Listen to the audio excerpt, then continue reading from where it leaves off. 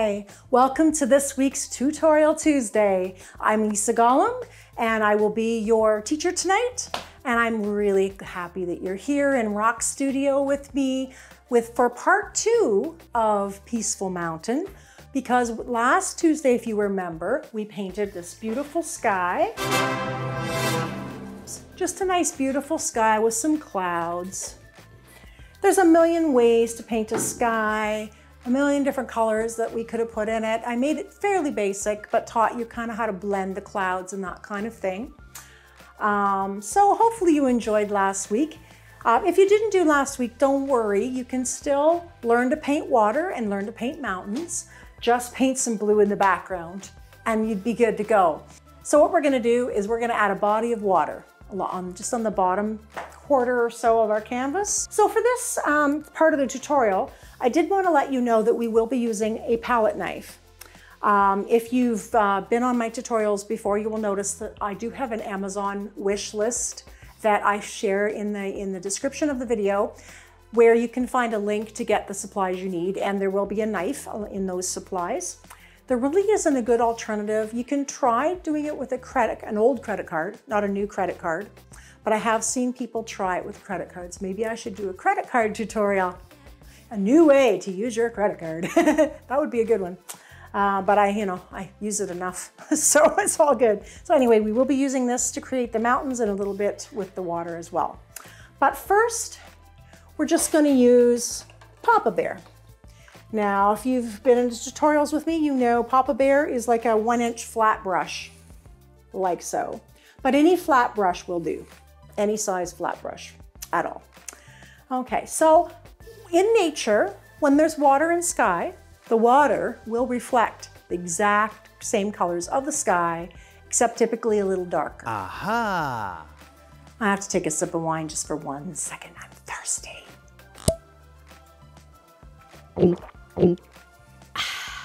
So I am noticing a drop of paint in my wine.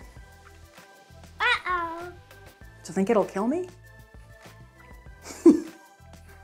I'll take a chance. Okay, so first thing I want to do is define my horizon.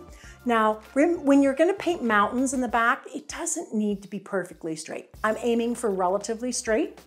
One hint for painting a fairly straight line is to move quicker. So if you try too hard and you're white knuckling your paintbrush and you're trying to get a straight line, it's gonna go wonky. But if you just go, your arm knows how to do that motion. Just make sure you don't do this motion. Nice and straight. All right, so like I say, about a quarter of the way. So I'm gonna put my horizon about here, straight across. Easy peasy. And then of course, second swipe. So sometimes I just literally sit here and swipe back and forth. And as you can see, nice and fast. So you're gonna have to reload your brush to get it to go on there, but we're just kind of defining it. And you're gonna want to make your strokes relatively straight if you can.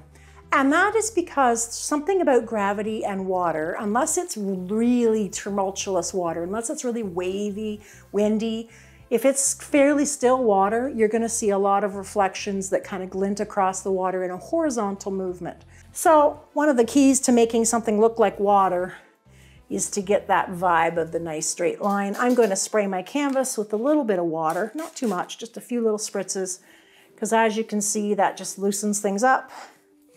It makes it easier to get the paint on the canvas. But you still need enough paint in your brush. It can't be all water. Otherwise it doesn't bond with the canvas very well.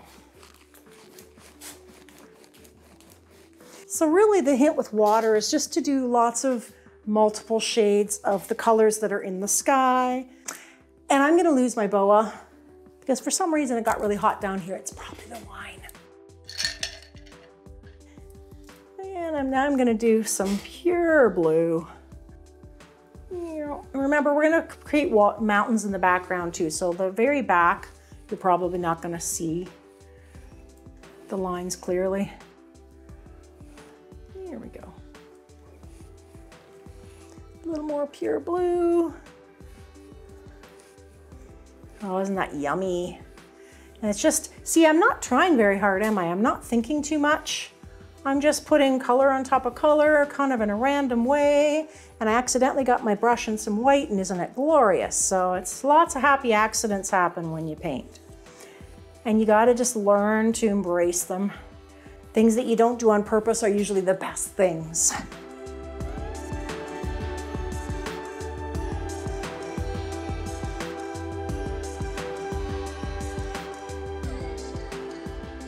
So instead of brushing side to side like you normally would with a brush, I'm going to turn it so that it makes a horizontal line. And I'm going to put it in pure white, and I call this the horizontal orientation. And I'm just going to put some, and again, I'm going quick because I want those lines to be relatively straight and clean. And I'm loading the brush often because I want some pure whites.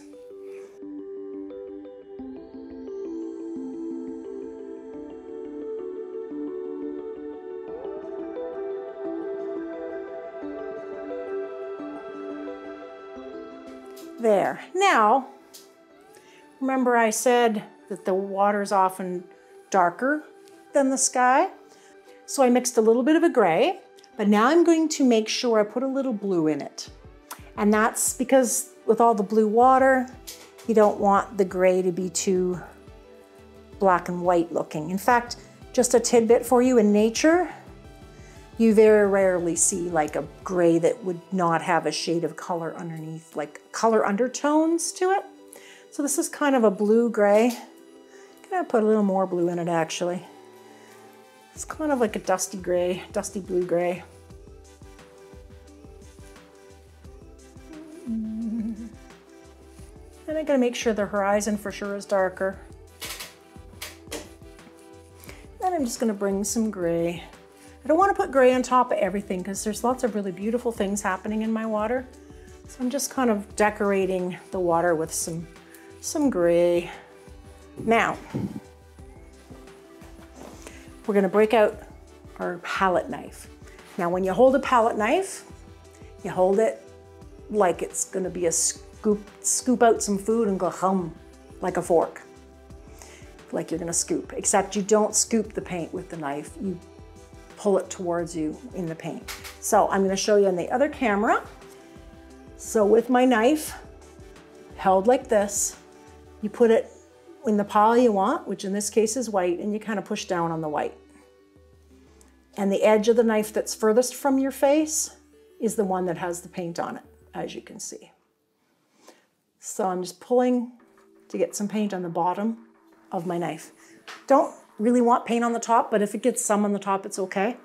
So with that paint in the bottom of my knife, holding it like this, I'm going to use this knife to create some little white caps. So I like kind of them to create interest. So you're basically just lightly touching, keeping your knife relatively horizontal, and just putting some white caps. And you'll get used to, like, you're not holding it flat again, putting it flat against the canvas, and you're not putting it like totally 90 degrees on the canvas. It's kind of a 45-degree angle, so you can get that paint off. And you're going to want some areas that have more white. You don't want it to look like there's just stripes in the water, and you're going to have to reload. So there's always tempting to kind of make like things that are kind of symmetrical. And you really don't want to do that. So I'm just kind of making some random white horizontal highlights. I often put them in kind of groups. And if you pull down on the knife a little bit, it just creates a bigger wave. like so. Cool, eh? Whoop.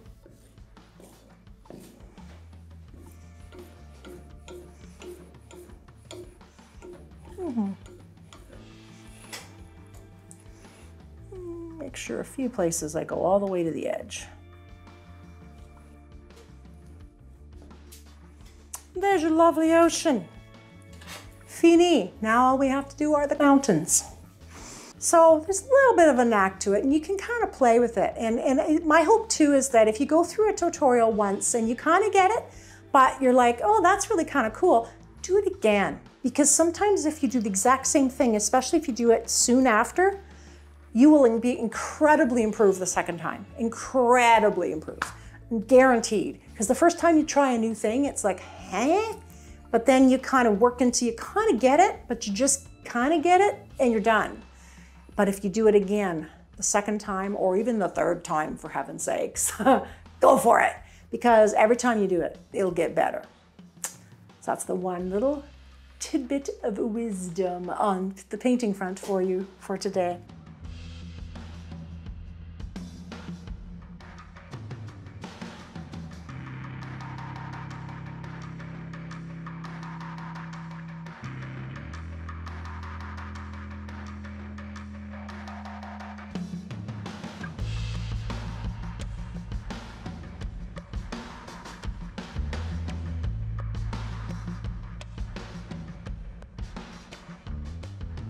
That's a pinky gray, that's a bluey gray, and that's a lighter gray.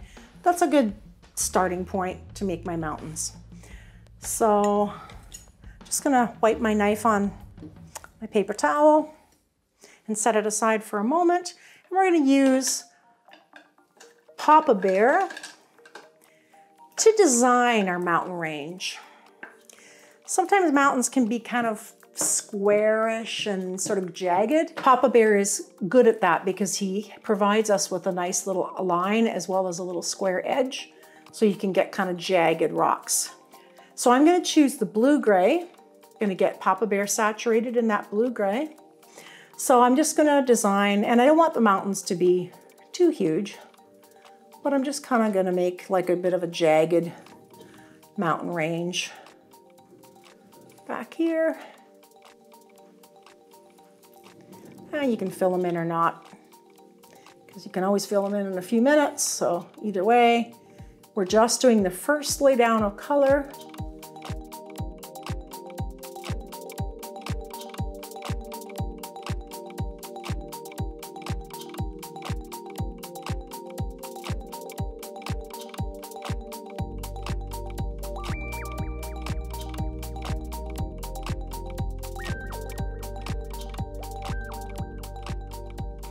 So there's our first pass with the mountain range. Oh, I think that's beautiful. Good start. All right, so now I am going to, before I take my brush, I'm just gonna take some of the lighter gray. I did not wash Papa Bear, just putting some of that lighter gray just on the top, and I might even add a little more white. I want it to be noticeable. So just now have some white on the end of that brush. And I'm just gonna like highlight a little bit some of those crags at the top of the mountain. You'll notice just use that squareness of the brush to kind of make random highlights kind of noticeable in the mountains.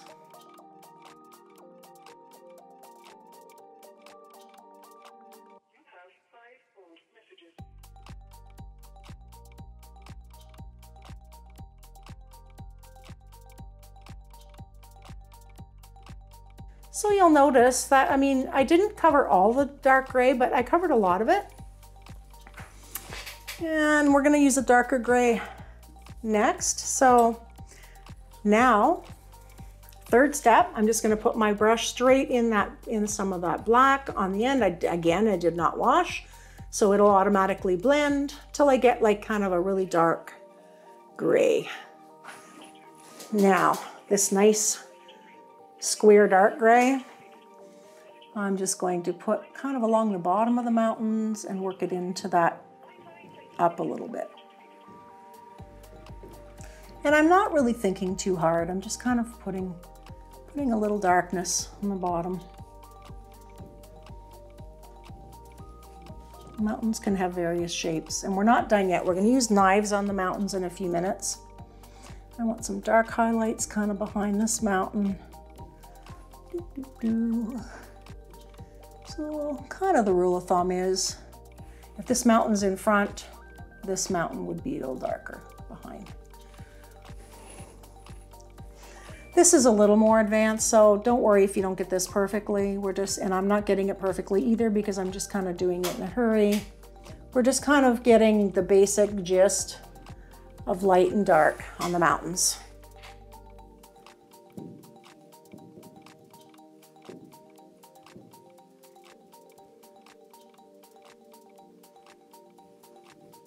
It's almost like you're creating fun shapes, right? And just trying to kind of blend them in. Of course, my paint is really... All right. So you'll notice when you look at these mountains, they're starting to look a little more real. And that's simply because there's 3 shades of gray. So not 50 shades of gray. No, 3. We don't need any of that 50 shade stuff. So, but in nature, if you're painting something, there needs to be at least, in my opinion, 3 shades of a color. And even if you paint them in weird spots, just the fact that you kind of laid 3 shades down together will trick the eye of the viewer into seeing it as a 3D object. Just a hint. Another one for you. Okay, so next thing we're gonna do is put some shadows on the water of the mountains. For shadows, I'm gonna use Papa Bear again. Detecting a theme. Papa's working really hard today. Okay, so the trick with doing shadows is to mix water in the paint, because guess what? Water in the paint makes it more transparent. So the trick is you want the paint watery enough to look transparent, but not so watery that it'll drip vertically down your canvas, because that's not okay. So I'm gonna put my Papa Bear in my water, gonna drag him on the side, and I'm going to grab that same bluey gray, and I'm just kind of putting him back and forth, mixing some of that paint onto my brush. And then instead of trying to draw the mountain shapes underneath as a reflection, I'm actually just gonna kind of using him in the horizontal orientation, and starting on the left, I'm just gonna create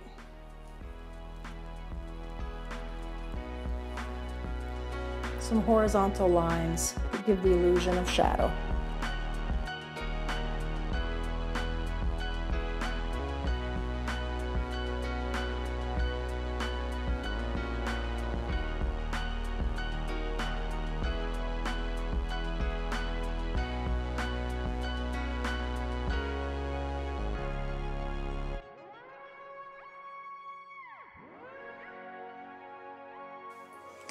Now, before I take a knife to that, I am noticing that the bottom base of the mountains would be really shadowy because the light's in the sky, and there's always shadow near the bottom of the ground. So I'm gonna add just another little bit of darks, kind of at the base of the mountain. Just sort of willy-nilly, and just bearing with me for a minute, I'm going to blend that a bit with my fingers. See how that really sets those mountains apart. So I'm just coming up from my horizon point a little bit with some darks, and then just rubbing them in gently where the lines meet.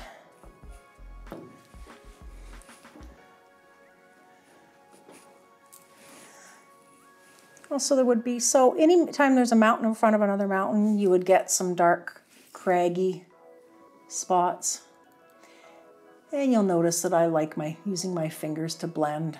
It's just a habit of mine. You can blend it up with the brush as well. But sometimes brushes create lines that I don't always like.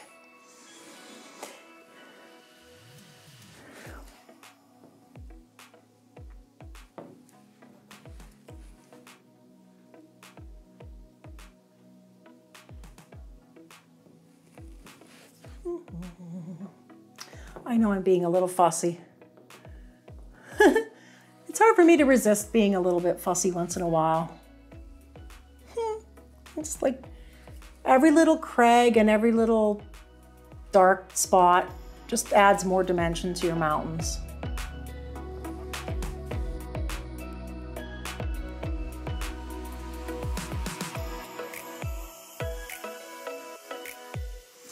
Okay, so last step in this painting, we are going to use our knives. Now, I did grab a smaller knife, but your knife would have been smaller anyway because the one I used last time was extra big.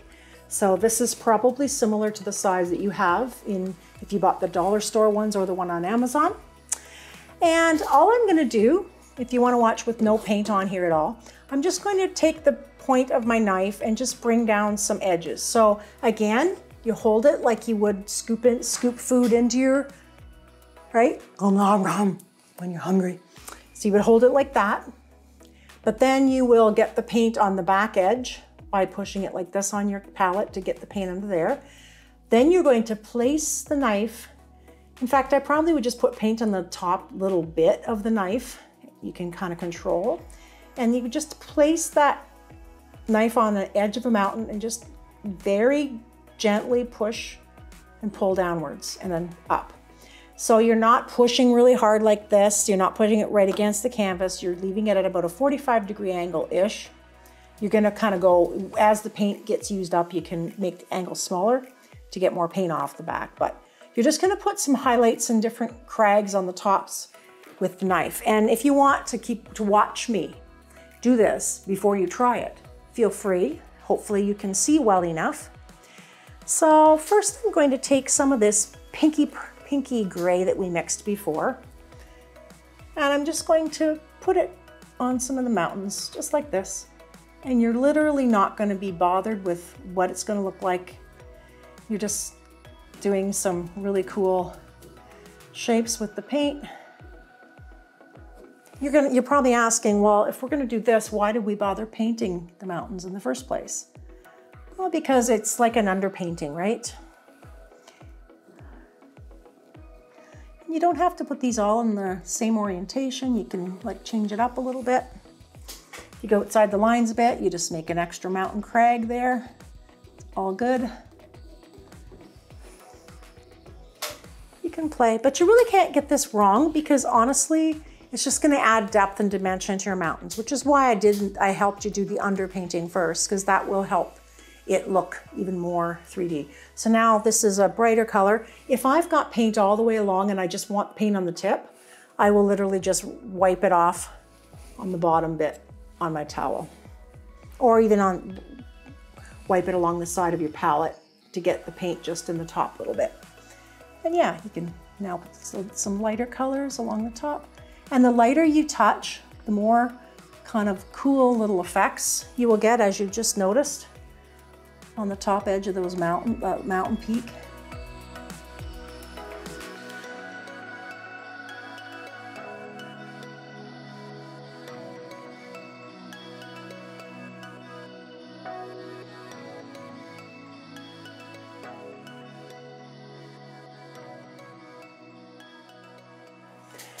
And this is when you remember to step back a little bit, because you can always see it better when you're further away.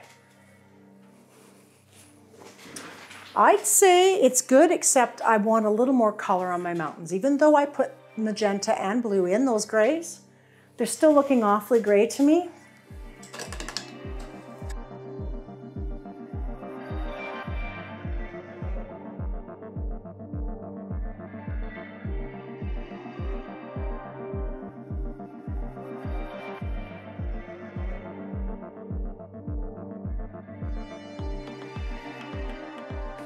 Okay, and now literally all I'm going to do is to remember that we used to use Mama Bear, if I can find her. Way back in the day when we used a round brush. Mama Bear, the medium round brush. It's got a little pink in it, but I don't mind that. She'll be a little pink. I am going to just put her in some pure black, because the last thing I do with the painting is to look at it and say, okay, does it need more darks or does it need more lights? This painting absolutely does not need more lights. It's got lots of white, lots of light in the sky and the water, but it needs a little more pop of, you know how when you're editing photos and it asks you to put more pop or more contrast? This is what we're doing, except with a paintbrush instead of a program. So I am just going to, with Mama, just again, add a little more. It's almost like scrumbling. I didn't put too much paint on my brush. I'm just going to add a little bit of more careful areas of black.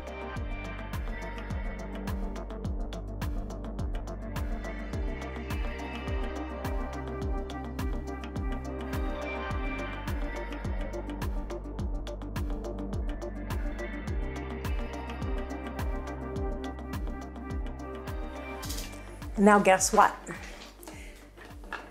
I need a little more shadow in the lake or the mountain or the ocean, whichever you want to call it. It's just not doing it for me. So I'm gonna add a mama bear full of water into that. What is used to be black for me is now dark gray. Either one works. And just work some more drastic shadows. And you don't even have to go in all of the shadows, just in some of them. And I just actually used Mama Bear because you can get some lines with Mama pretty easy too. There we go. And you notice how that really helps it pop, darkening the mountain and the shadows just a little bit. Bringing out the pop. I do wish I could blend it a bit, but because my water is dry, it's sitting on top rather than blending in. And that's okay.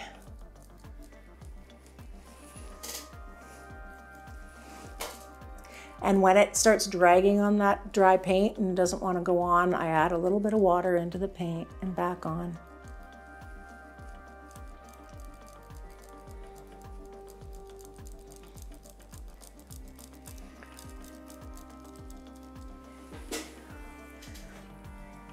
And just so you know, if you find that you really didn't like the result you got with this painting, try it again. Every time you do it, you'll be like, oh, that's what she meant. It'll start to click. And also, I'm fairly new at teaching on video. I'm pretty good teaching in person, but it's a lot harder, to be honest, when there's no one in front of you. So you can't correct things or suggest things specific to that person's painting. You just have to paint your painting and try and explain what you're doing.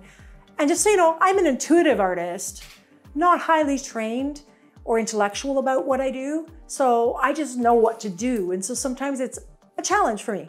So again, if I'm not clear ever, forgive me, and we're gonna just go through this together and do more and more paintings, and it's all gonna be great. So I do want to thank you ever so much for hanging with me. It's great that you're here, and I mean, I couldn't do this if people didn't watch. I just hope you're having a great week and that you're proud of the painting you created. I'm gonna call mine Peaceful Mountains, just because it makes me feel so peaceful. It's me, Lisa Gollum, signing off. Thanks so much for hanging out with me in my studio. Feel free to connect with me in the comments or check out my social media sites below. And if you enjoyed this tutorial, show those like and subscribe buttons some love. See you next Tuesday.